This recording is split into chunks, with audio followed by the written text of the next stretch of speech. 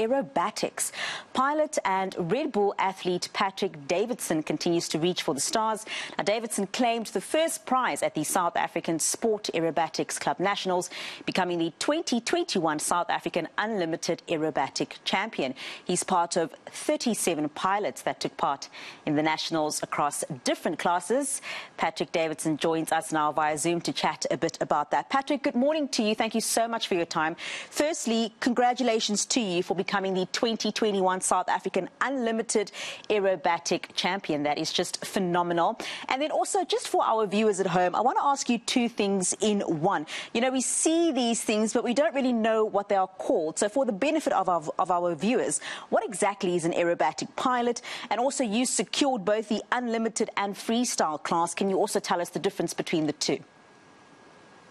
Yeah, good morning. Thank you very much for having me. So basically, aerobatics is ballet in the sky, for lack of a better explanation. You put in front of a panel of judges, and you're asked to perform what we call a free known, which is something that you're able to practice leading up to the event.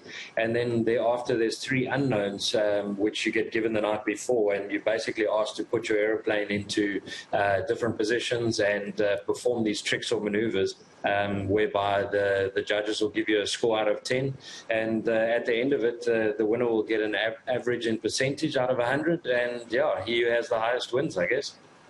So take us back a few years before 2021, because you won the first aerobatic contest with the safety, well, rather you participated with the safety pilot at the age of 12. You also competed then solo at the age of 17, and this is remarkable. I mean, where does your love for the sport come from? These aren't ordinary things we see every day in our backyard, like football and rugby that we have in school. Yeah, so I was very lucky that my dad was an aerobatic pilot, and obviously that's where the love and the passion stemmed from.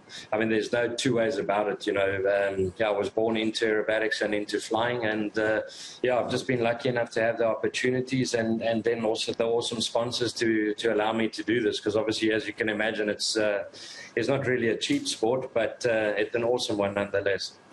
I was actually about to say this is no doubt an extremely expensive sport, and I was wondering, outside of the sponsors that you do have, where exactly you get your funding from. I'm sure we do have kids that are watching who, you know, are very much interested as well. Just how do you do it financially?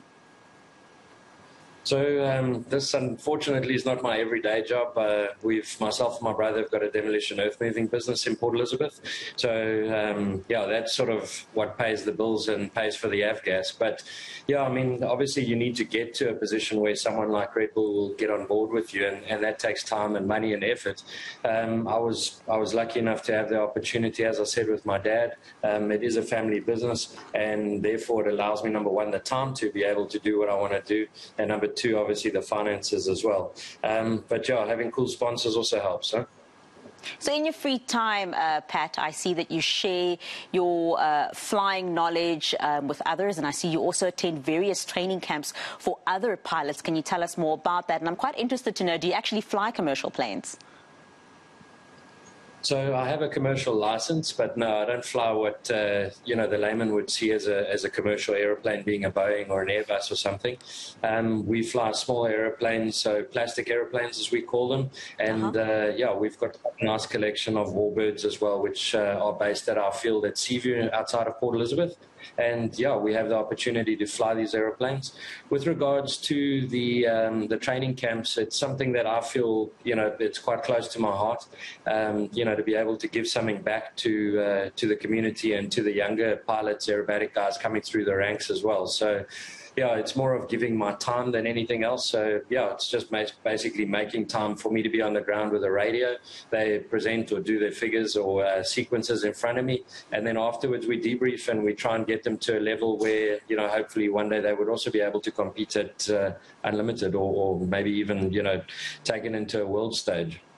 So you're now the 2021 South African Unlimited Aerobatic Champion. Where to from here? What's next for Patrick Davidson? Yeah, I think it'll be cool to spend a bit of time with my family and take it easy a bit for the next week or two. But flying's a massive part of my life, and as I said, we have a couple of other aircraft as well, which also need flying. So any opportunity I get, I'll still be flying. But as of Monday, yeah, the new Air Race aircraft arrives from France, and yeah, next year will require a lot of my attention and time to get prepared for the World Championship Air Race, which is a World Series which I'll be a part of. So yeah, looking forward to it.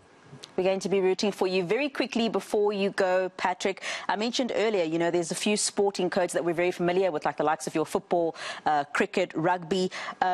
What is the interest like when it comes to aerobatics?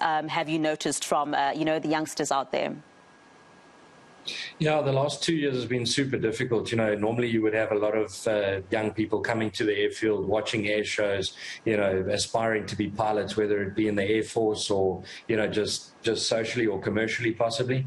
But with COVID, it's put a real dampener on it. But yeah, there is definitely an interest in, you know, I wouldn't say so much in competition aerobatics, but more like the, you know, the air shows, the freestyle flying, the YouTube clips, you know, those sorts of things. And I think that social media helps a lot to promote it. But there has definitely been a more of an interest over the last couple of years from younger guys wanting to come through the ranks. But yeah, as I said, not an easy sport to get into, but yeah, if I can help in any way, I try and, you know, pass my knowledge on to the younger guys.